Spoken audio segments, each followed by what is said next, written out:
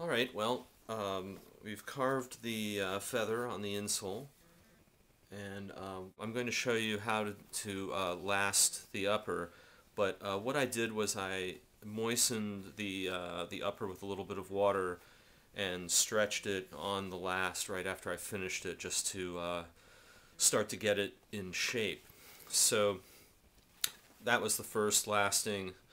Then I'm going to show you now the technique of lasting, but this will be the second lasting, and then we're going to put the stiffeners in, and like the toe puff and heel counter, and then we're going to do stitching of the welting, so that will finish it. But alright, so you need nails, and you need two different gauges of nails.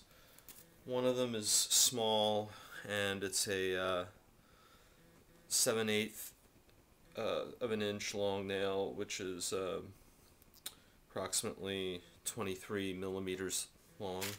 And the other is an inch and a quarter, which would be in millimeters about approximately 31 millimeters. So always powder your last, because if you don't do that, it might not come off so easily when you're finished the shoe and removing it. An old prank that is well documented is the older shoemakers would purposely neglect to tell their apprentice that they have to powder the last, and then derive amusement when the shoe won't come off when it's done. Not a very nice joke to do to someone, but that's a traditional joke to pull on a new shoemaker. So don't let it happen to you. Alright, the first step is we're going to align the upper at the right height.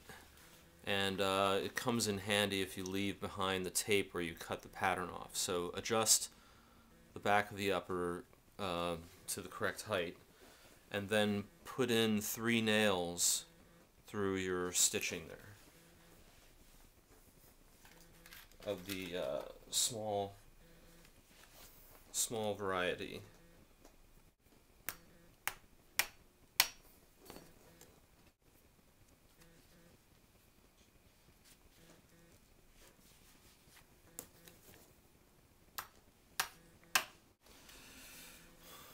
Next, you're going to take your lasting pliers, and if you don't have lasting pliers, then use whatever pliers you have, like a needle nose or channel locks,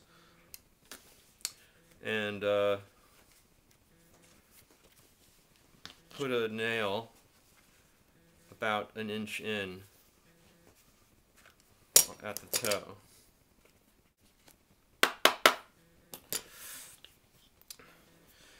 Now, one very important concept in lasting that will take a little bit of the headache out of it is to feel right here. And at first, the leather will go from here straight down, and it won't have this nice shoe shape. So you have to stretch it into that form by pulling here and here. First one side, then the other, and then doing it again, so that you are stretching the leather this way over. So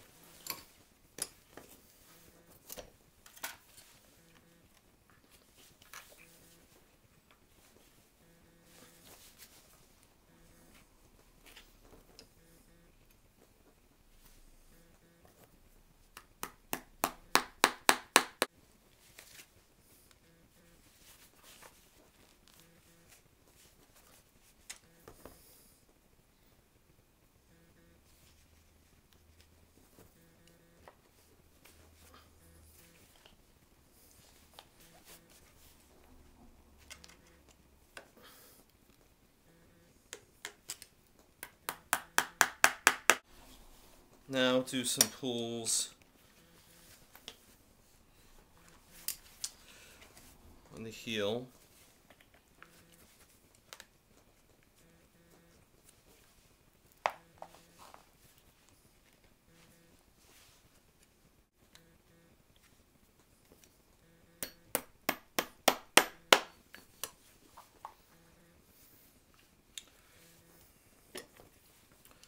and the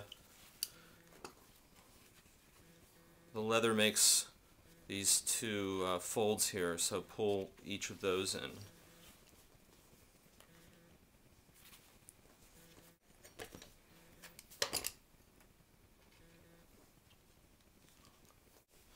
Alright, so once again, first step, small nails in the heel through the sewing holes at the correct mark on the last. Then, first pull one nail in the toe, then pulls just behind the ball of the foot, here and here, then two pulls on the heel and several pulls on the waist. Now I'm going to check to see how I am, and there'll be space still that needs to be stretched in, so you have to tighten it even further to make it have contact with the last underneath this crucial area. So we're going to add two more nails here, pulling like this direction, like that, and that, there and there. So two nails here, then I'm going to take these two nails out and pull again.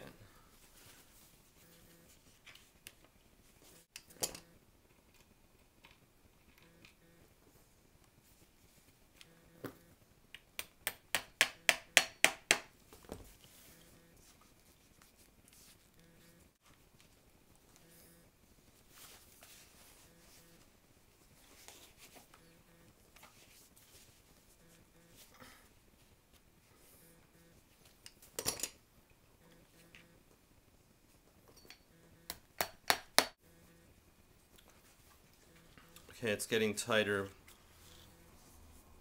taking shape there. Now I'm going to pull out these two nails and retighten them.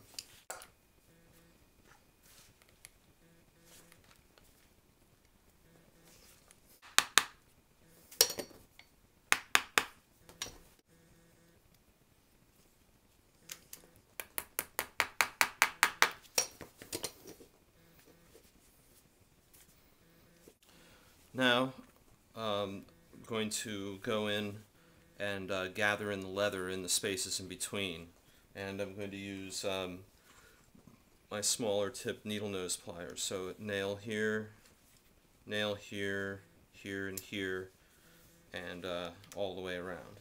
And then I'll do that and show you what that looks like.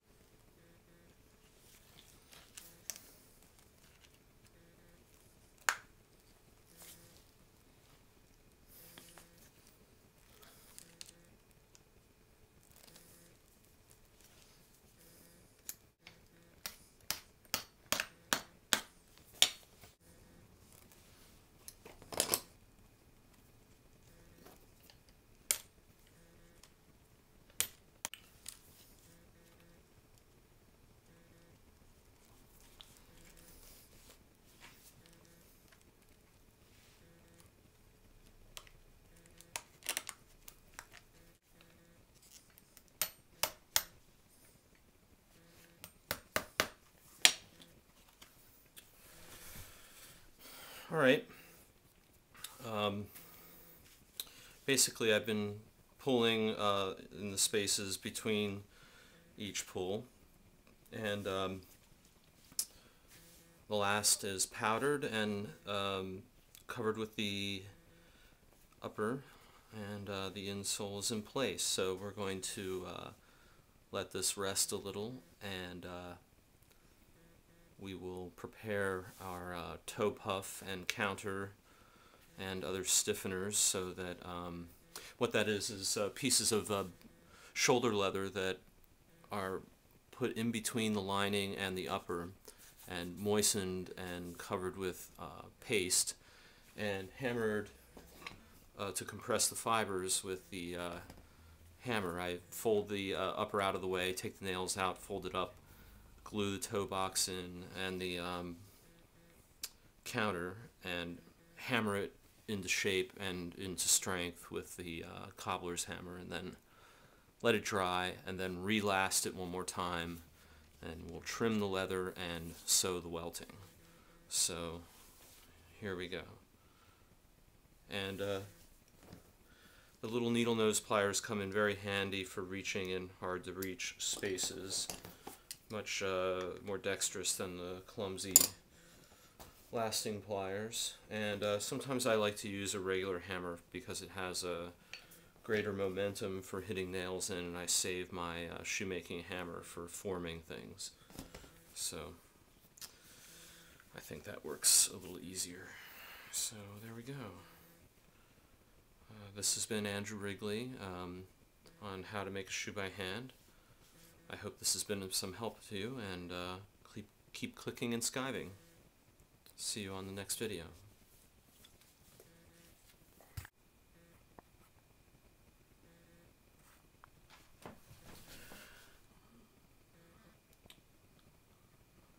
So it's been lasted for the second time now, and the leather was slightly moistened again, which gives you a little bit more of an idea of what it might look like when it's waxed. But it's coming along nicely. We are starting to have something that looks like a shoe. So on to the next step.